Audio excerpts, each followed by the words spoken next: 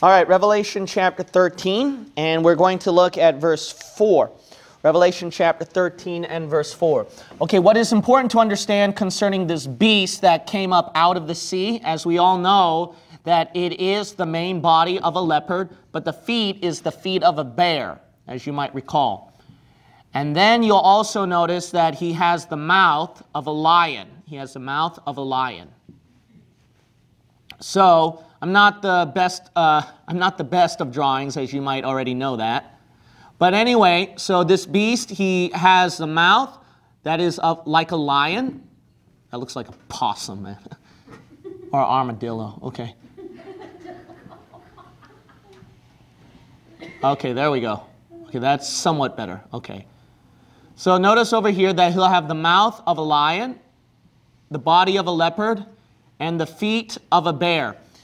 As we come across this beast, we also studied that it has about 7 heads and 10 horns. So because it has 7 heads, we're going to put 1, 2, 3, 4, 5, and then 6. All right? So he's supposed to have 7 heads surrounding it as well.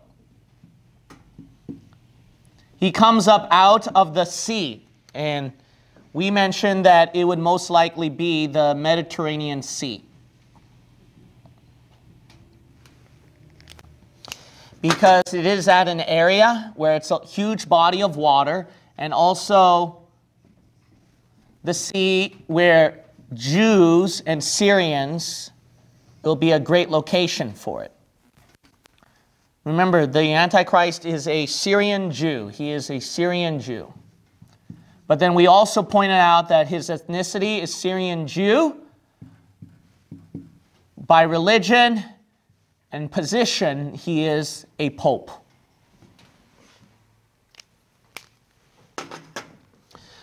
As the dragon gives this beast his power, notice that the verse reads over here, at verse 4, they worshiped the dragon, which gave power unto the beast.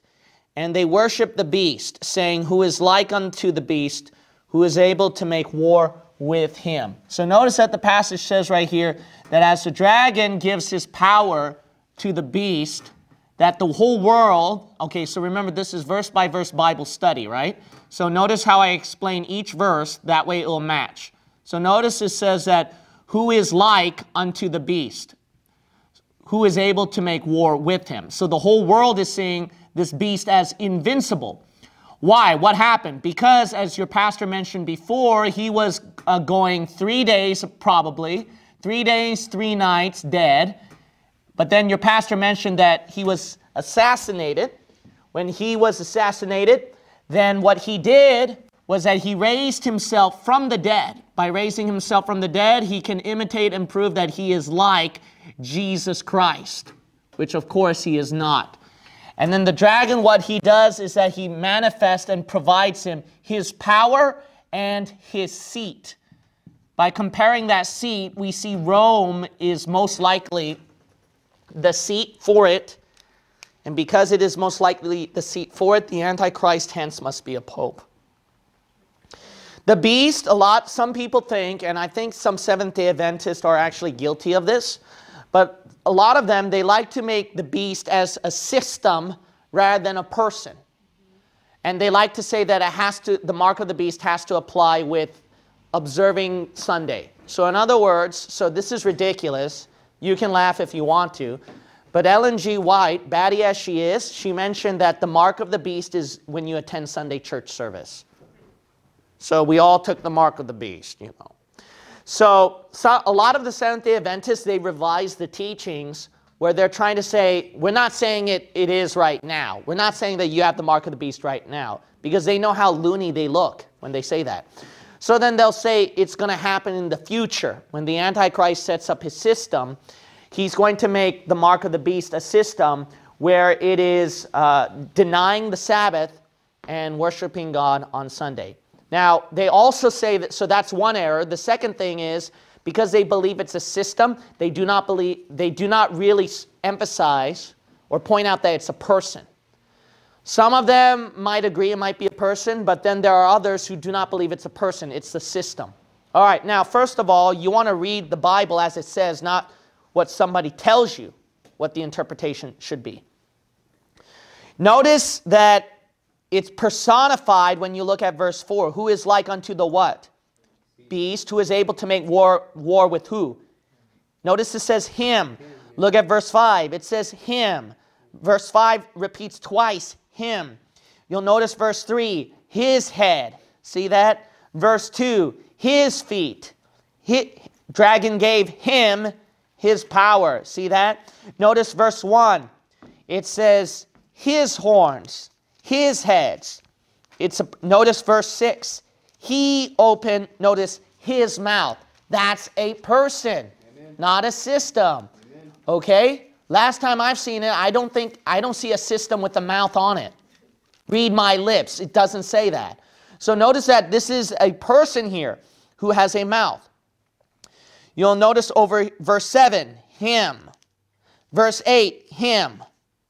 You'll also notice at verse 18, here is wisdom. Let him that hath understanding count the number of the beast, the beast, for it is the number of a what? Man. He's a person.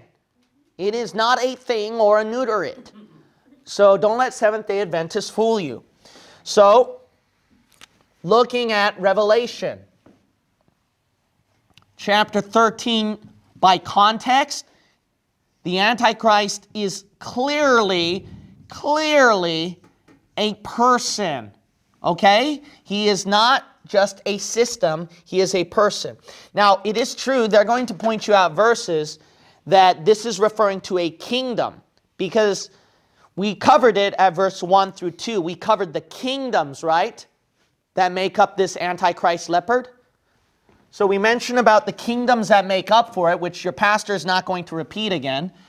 So USA for the body of the leopard, feet of a bear, Russia, mouth of a lion, England. So because they see kingdoms and systems here, that might be one way that they could justify it. However, in the Bible, it is true that when God gives visions about the beast, that it would be a kingdom. But you got to realize it's not isolated to just a kingdom. It's a king, person, and a kingdom. And you're going to see these things interchange. That's one thing you got to understand. Let's look at a few examples over here. Look at Revelation chapter 17 and Daniel chapter 7. Daniel chapter 7 and Revelation chapter 17. Now notice it can go king and kingdom. King and kingdom. Daniel chapter 7 and Revelation chapter 17. I mean, we already saw plainly from Revelation 13 the pronouns, and then the Bible also says man in Revelation 13. Clearly by reading the verse as it says, rather than a made-up interpretation that it's a system or just a kingdom, if you read it as it says, we see that Revelation 13 points out the Antichrist is a person. It is true that system and kingdom follows along with the king and a person. But that's the point. The point is that it's not limited to a system and kingdom. System and kingdom can't exist if there is no king, see, or person running it. Okay, so let's look at Revelation chapter 17. Now, notice how Scripture reveals the answer concerning about king and kingdom for the beast. And it's not limited to just one thing. All right, Revelation 17, verse 10. And there are 7 what? Kings. 5 are fallen, and 1 is, and the other is not yet come. And when he cometh, he must continue a short space. And the beast, right? The beast, that was and is not, even he is the what? 8th, and is of the what? 7 what at verse 10? 7 what? Kings. So the beast is a what? King, not just a kingdom. Now let's go to Daniel chapter 7. Daniel chapter 7. Look at verse 23. Verse 23. The Word of God reads, thus he said, the 4th beast, so that's the Antichrist kingdom, okay, shall be the 4th what? kingdom, not king, kingdom upon earth, which shall be diverse from all kingdoms. So we already read who this fourth beast is. It's a your pastor showed it to you last time. I'm not going to show it again. But remember, there were 4 beasts in Daniel. And the fourth one was this beast that John saw at Revelation 13. Okay, so it's repeating that same beast. But notice it's called a kingdom. Yeah. So notice right here, it's a king and kingdom. That's how it works. That's what makes more sense. Amen. Now go to Revelation 13 again. Revelation 13. Now let's assume that this has to do with Sunday observance, okay? Mark of the beast. Now let's look at the passage over here. This is ridiculous, man. Let's look at verse 16, okay? And he causes all, both small and great, rich and poor, free and bond, to receive a mark in their right hand or in their foreheads, and that no man might buy or sell, save he that had the what? Mark, or the name of the beast, or the number of his name. Now look at that right there. So notice over here that you can't buy or sell unless you have the mark, name, and number of the name. Now think about you take the verse literally. That's the first rule of interpretation. Use your common sense. What economic market works out where you can't buy or sell unless you have a name, unless you have a number, or a mark? There's your credit card right there.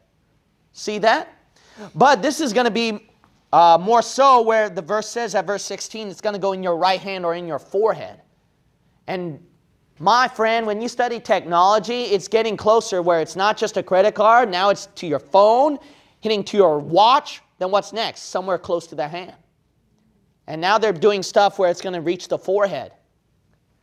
So check it out, man. Check it out. So this would make more sense that, what does this have to do with Sunday observance? What in the world, man? I mean, we're not having a market at church. As a matter of fact, God hates that more. Jesus, when they were doing market stuff at the temple, you know what Jesus did? He overthrew it and says, it should not be a marketplace. It's a house of prayer. So to say that this is assimilated with Sunday service is totally contrary. It doesn't make sense. Okay, let's look at Revelation 13 again. Okay, so verse 4, they brag about the beast. No one can make war with him, right? Now verse 5, there was given unto him a mouth speaking great things.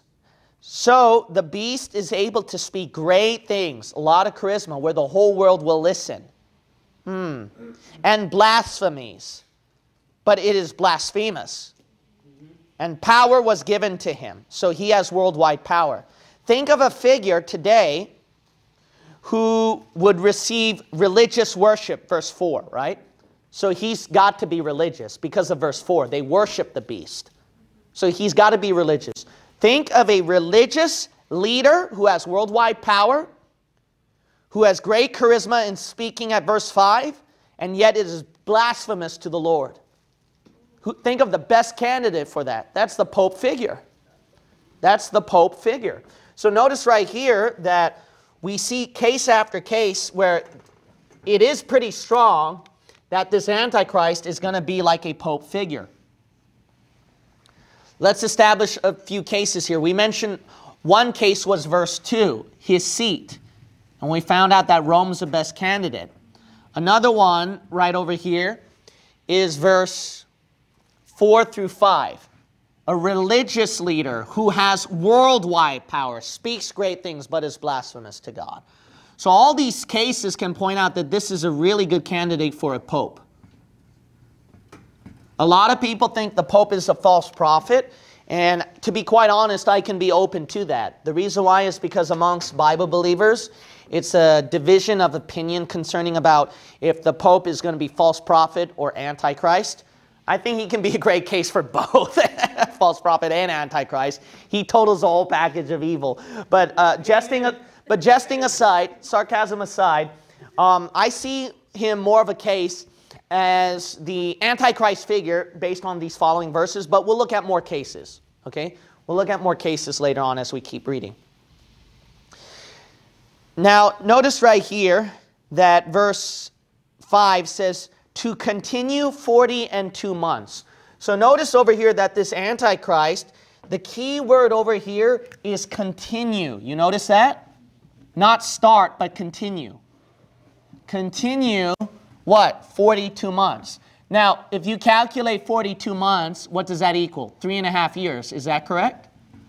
Your pastor told you over and over again what's all over the book of Revelation is 3.5 years, 3.5 years, 3.5 years. So when they mention about 1,200 and I think 60 days, or when they mention 42 months, or a time, and half a times, that language wording of timing, no matter how you interpret it, it all comes down to 3.5 years. We can see it that way. That's the most logical opinion.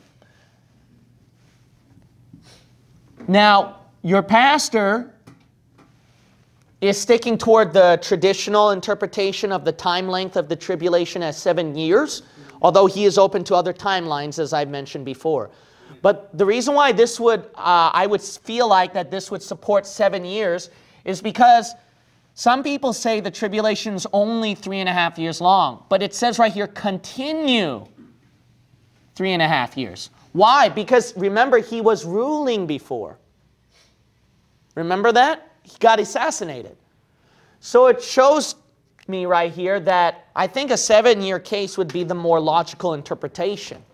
It would be the more logical interpretation that it will be a 7-year period. Okay. So let's look at verse 6. Verse 6. And he opened his mouth in blasphemy against God. So when he speaks, it blasphemes God. To blaspheme his name. So when he speaks in blasphemy, what it desecrates are the following. It desecrates God's name. It also desecrates his tabernacle. So heaven is blasphemed. His name is blasphemed. And notice over here, and them that dwell in heaven. God's people, the saints up in heaven, are blasphemed. So notice God's heaven, God's name, and God's people are all blasphemed by this particular person.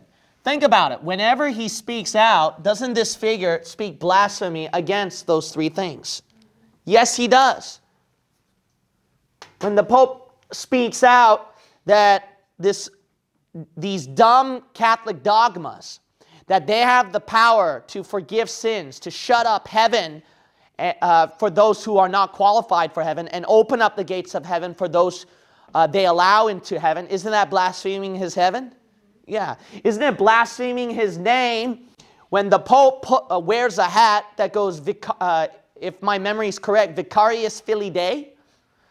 Now, that's the thing where some people propose at verse 1, which your pastor was unsure of. Remember, upon his heads, the name of blasphemy.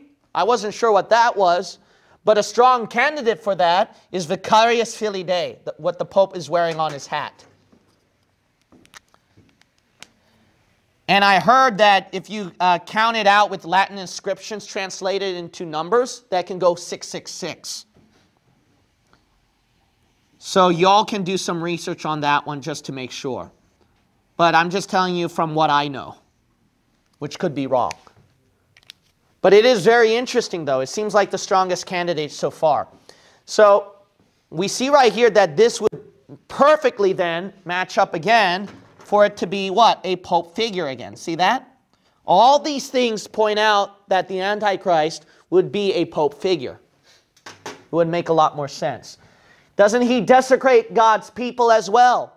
Yeah, he speaks blasphemy about God's people, where he professes there's Saint Jojo and Saint Mary and Saint Judas Iscariot, you know, Saint Lucifer or whoever, that if you pray to and they can forgive you of your sins and stuff like that, that blasphemes God's saints, his people up in heaven. Amen. That's blasphemy. So notice right here that you can see how the Pope can really match up with all of this. To be quite honest, I don't see how, if you don't want the Pope to be the Antichrist, what I would like to ask is this, is that I don't see a verse in here that challenges that. In other words, that criticizes the Pope cannot fit this bill. Because when you read all of Revelation 13, it seems to fit.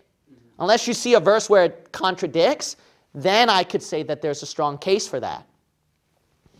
Okay, so let's look at verse 7. It was given unto him. So Satan incarnate, the Antichrist, was given power by Satan himself to make war with the saints. So the tribulation saints, they're going to go through war against the Antichrist and to overcome them. So the tribulation saints, they lose the battle against the Antichrist. Why? Because he has the world power. And power was given him over all kindreds and tongues and nations. So the Antichrist has a power that rules over all sorts of kindreds, so all kinds of tribes of people, groups of people, and tongues, different languages, and nations, all nations around the world. Verse 8, and all that dwell upon the earth shall worship him. So everybody around the world, they're going to worship him. Now remember, if you recall at Revelation chapter 6, the Antichrist was going forth conquering and to conquer. So he did not have the whole world bent under his feet that time. If you read Daniel chapter 11, there seemed to be a conflict as well. There was like a conflict of rogue nations who would not submit under the Antichrist power. Your pastor also mentioned before that, was it Revelation chapter 9? When we go back to Revelation 9 about the 4 angels who were loosed out of Tartarus, that possibly, I could be wrong, but possibly, that it looked like they were supporting the rogue nations, the communist allies, so to speak. While the Antichrist, he was revving up his own group, trying to maintain his world order. So it seems like over here throughout that the Antichrist, he had conflict with different nations who would not listen to him. You'll notice Revelation chapter 6, that is definitely proven, and Matthew 24, because there was war between nations. So the Antichrist did not get full control. But over here now, it seems like that he's got full control at verse 8. See that? So if we take this passage in order where we go the 7 seals, remember those 7 seals? If we put these 4 horsemen at the beginning timeline of the tribulation, it would make more sense. And then the latter 3.5 years, where the Antichrist has more full control this time, rather than nations contradicting each other during the first 4 horsemen. So that's why we see more and more, I see more and more here that it's a 7-year would fit more of a time gap, the timeline. Now a lot of people say, but the Bible says 3.5 years all over the Bible. That's true, but here's the thing is that if the Bible talks about 3.5, 3.5, 3.5 all the time, you can put it this way. 3.5 is what? 7. See? And it mentions 3.5 not just once, but what? Multiple times. So it doesn't disprove 7 just because it says 3.5. As a matter of fact, if it talks about 3.5, it can be focusing on segments of it. Yeah. And then if it's talking about different segments, then it equals to 7.